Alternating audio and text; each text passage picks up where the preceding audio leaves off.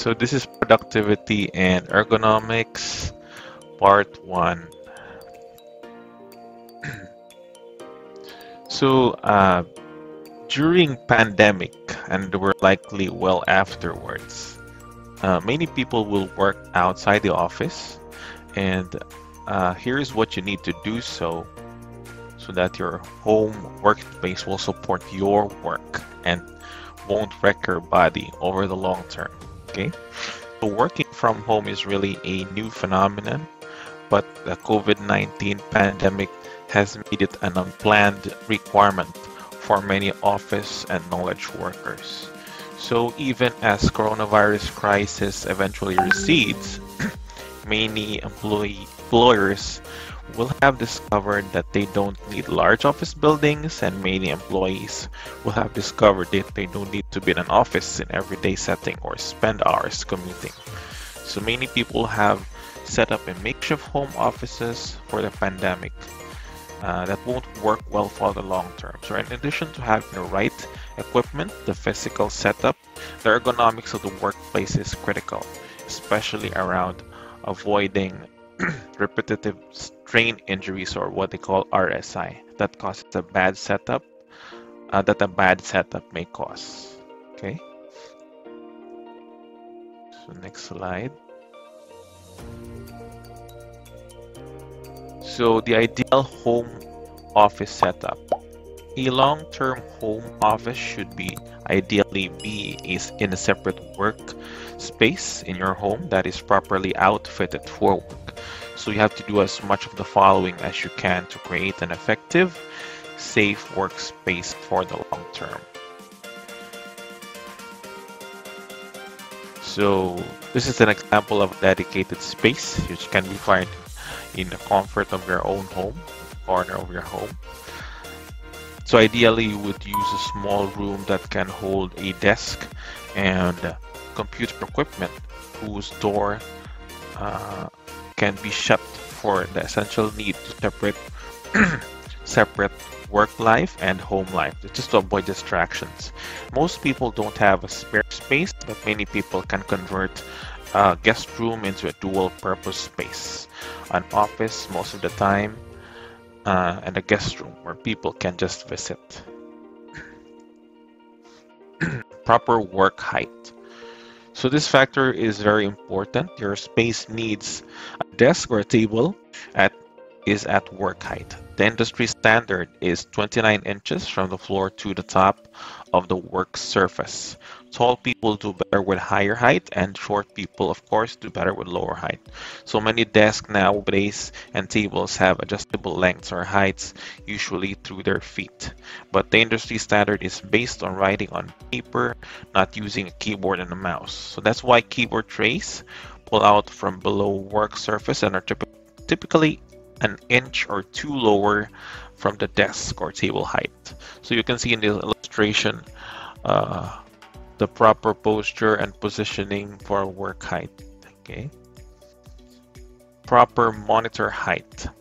So you can get a large monitor, maybe 2 for your home office, just as you would in a corporate office. Just avoid the cheapest monitors if you can, since these very cheap monitors which only display like VGA or EGA, the old technology, they can lead to eye strain over prolonged use due to their lower resolution and thus increased fuzziness. So I would encourage people to buy monitor nowadays, monitors which display HD, like probably the minimum would be 1920 by 1080p.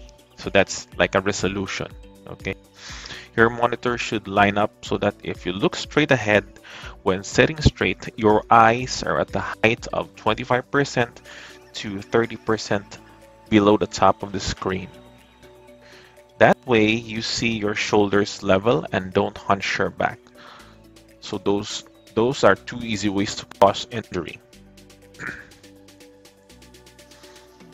A good chair. There are a lot of bad chairs out there that can injure over prolonged computer use. So dining chairs and deck chairs, for example, rarely are at the right height, and they don't always encourage the right setting posture. So be sure to get one with adjustable height, that one that can roll, that provides lumbar support or back support, and ideally has an adjustable arm height. An armrest is preferable, but only if you use it correctly. So that means if your forearm should rest very lightly on the armrest, and there should be no pressure from the arm into the armrest. Okay, the armrest basically should remind you or your arm to stay in the right position, not support its weight like a seat does, or your butt. So typically, if you can afford, though, some guys do purchase a gaming chair. Okay, but as we all know, most of the gaming chairs, they're quite expensive also. So if you're not using a gaming chair, though, you can use other chairs, which you can modify those chairs, just, you know, to make you comfortable during work. So good lighting. It's very easy to underestimate the effects of your work environment on your ability to work. So lighting is often an area that people don't usually think about. So ideally, you have sufficient indirect light to illuminate your workspace, so you can easily read papers and see physical objects. So overhead lighting is usually best from a ceiling lamp. Okay, so indirect lighting means light is not in your direct field of view or reflecting off your monitor. For example, an outside window behind or to the side of your desk can create glare on your monitor when the sun is shining in the morning. Okay, natural light is quite pleasant, but diffuse it with shades or curtains so that it doesn't create glares. So for those areas which light enters in the morning especially. Likewise, make sure that your monitor's brightness is not too dim or too bright. So both of which can cause eye strain. So I would say too dim or too bright are subjective, of course, but a good rule of thumb is that the monitor's lighting intensity should be a little brighter than your ambient lighting. Okay, so just as a rule of thumb. And that ambient lighting should be sufficient to read paper documents without additional light. So other equipment that we may need because you're using a work from home setup, you'll need a keyboard, a mouse, of course. If you're using an external monitor, your laptop is likely off to the side in a position that would be awkward to reach to for using a keyboard and a mouse. So of course, if you're connecting your laptop to a keyboard and a mouse, it will be already in a distance. So you'd be using the keyboard and a mouse for practicality. And also for us, if we do work from home, for my end, I would recommend also using an external keyboard and a mouse, because tendency of a laptop is if you're using it over time, the interface itself, the keyboard interface itself gets hot. Okay, so any keyboard and mouse are fine as long as they're responsive to the touch and not the wrong size for your hands or the wrong height for your posture. So for keyboard and mouse, mice, wireless ones save you cable mess but require recharging or battery replacement. So those are pros and cons. So the pro for having a wireless keyboard and mouse is that you can just take them everywhere and relocate, no problem. But of course, the downs or the cons are you have to charge, okay, or you may require changing the battery often. Okay, and if you work in a shared space, you should invest in a headset so that you can join online conference calls with less noise leaking into your home where other people are working, sleeping, taking classes, and so on. So for us, of course, we require for cyberbackers that all of us do require a noise cancelling headset. So that's the reason behind it.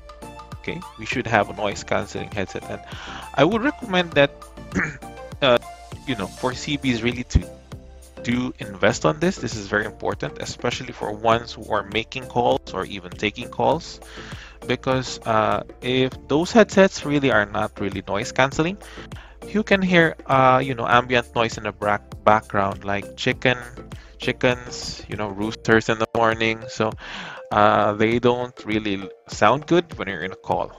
Okay. So you may consider also, if you're using a desktop, not a laptop, you might consider also using a surge protector and a UPS. So the function of the UPS is just, in case of a power outage, this is a quick backup. It may provide like 20 to 30 minutes backup power to your computer, just allowing you time just to save your work. Okay, actually, it's not a real prolonged backup source, but just to provide you enough time to save your work, because these are the cons of a desktop shortcut. Once you lose power, the computer shuts down, and if you're unable to save your work, and okay, you're done.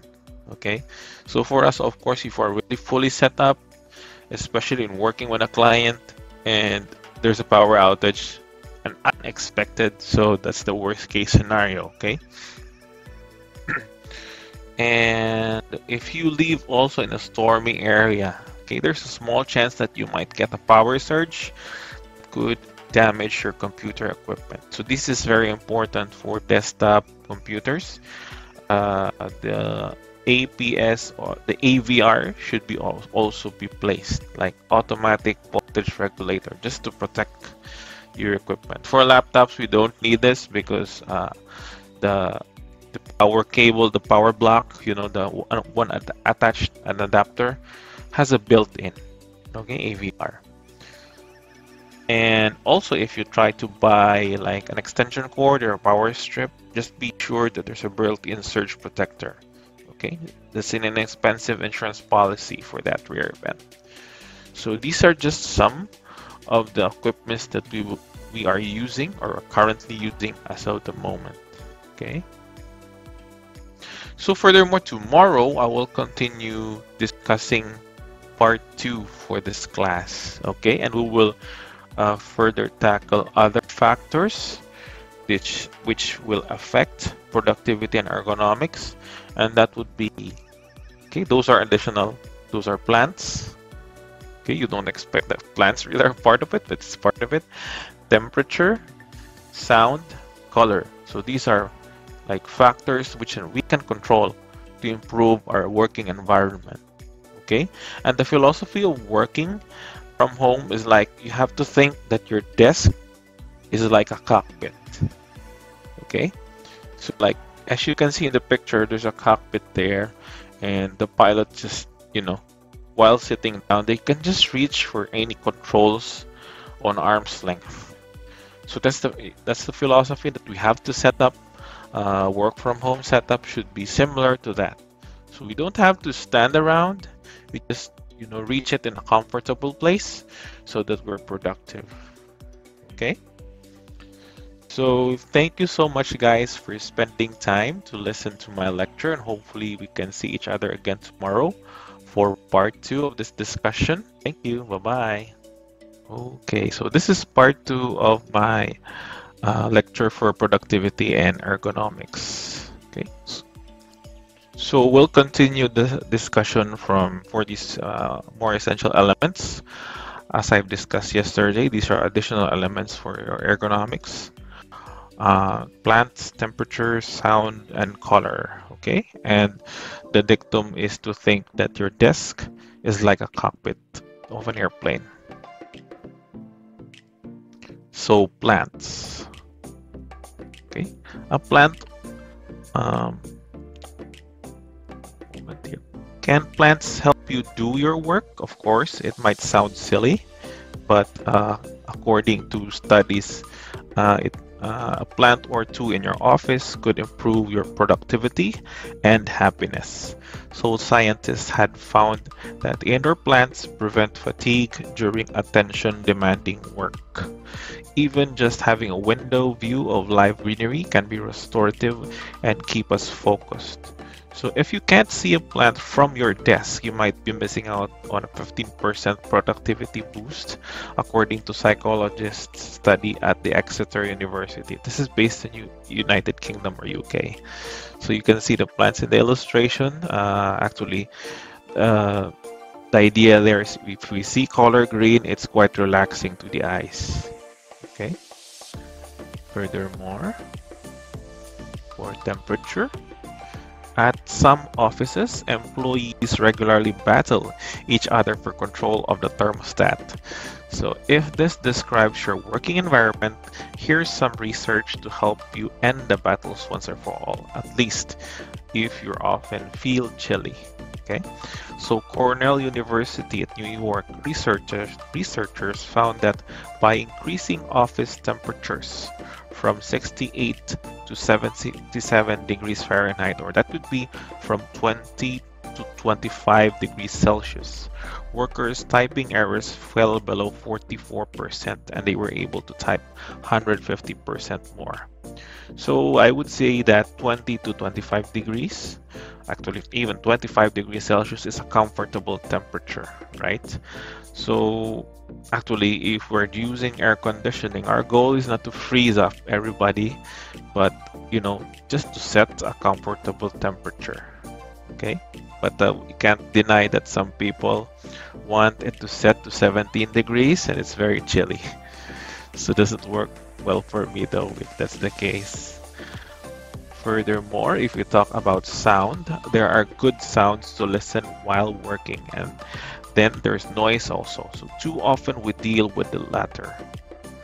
At the office, especially in open offices, each people's conversation and even the keyboard clicks can be a constant distraction. Working from home, you might have to contend with the sound of your neighbor's dog barking, noisy landscapers and construction workers, and maybe even the sound of regular traffic outside your door. And then there are also notifications that you might get from your mobile phone that interrupt what you're doing. So it's hard to drown out all that when you're trying to work. Okay, so it's very helpful to get a good pair of noise cancelling headphones or headsets. As for us, it is required by our company that we have these headsets. And also just a nice to know information also, having a noise cancelling headset, if you're making calls, receiving calls and recording them, it helps a lot. Okay, because it's a bit distracting also to hear, especially in the morning, the roosters, the sound of outside our houses. Okay, so we'll proceed further with color. Okay, color psychology is a fascinating field of study. McDonald's, the famous chain, uses red and yellow because they're high energy colors that stimulate our appetites. And now, on the other hand, Starbucks uses green to promote a sense of relaxation. So your office colors may be subtly influencing your work days. So color psychologist Angela Wright explains how colors makes us feel, think, and act. So we'll start with red. Red is energizing, warming, and stimulates our pulses. On the other hand, this can also be perceived as aggressive, if there's too much red or overwhelming red. And then we say blue. Blue can stimulate thought and aid in concentration and communication, but some might think that it is cold and unemotional. Furthermore, it's yellow. Yellow is stimulating and lifts spirits, but the wrong tone of it makes you feel anxious, just by staring at the color itself. On the other hand, green is reassuring, balancing color, but blending on how it's used. Sometimes green can be perceived as bland, Then we go to orange. Orange is stimulating and fun, but too much of it can be overwhelming. Then there's gray. Gray is neutral, psychologically and can be depressing unless the right tone is used. Then we have white. Okay, white gives a heightened perception of space, but can be a strain also to look at if it's too bright of white. And then we have violet. Colors for cyberbacker, that's violet. Encourages contemplation, but too much of it can bring up too much introspection. So just a nice to know. Keep these color meanings in mind when choosing the paint for your home, office, and even when shopping for desk accessories. So what's the color of their desk? Okay. Desk supplies in coordinating colors could help you stay focused instead of being distracted by your desk. So like I would say that when I was working back there in my hometown, in the hospital, the floor is color coded. Okay, so I would also could comment that color can affect performance of our nurses back then, because there was a ward there colored orange on the 3rd floor, and there was another ward colored green on the 2nd floor. Well, most of the time, I would say that the ones working on the 3rd floor, you know, their temperament towards patients, because the floor is colored orange, they're a bit, you know, irritable. As compared to the 2nd floor nurses, the floor is colored green. So most of the time, also people are cool, you know. So maybe, you know, subconsciously the colors also dictate our mood and how we feel, especially if, like in that case, the whole floor is really colored orange, green, and something like that. Okay.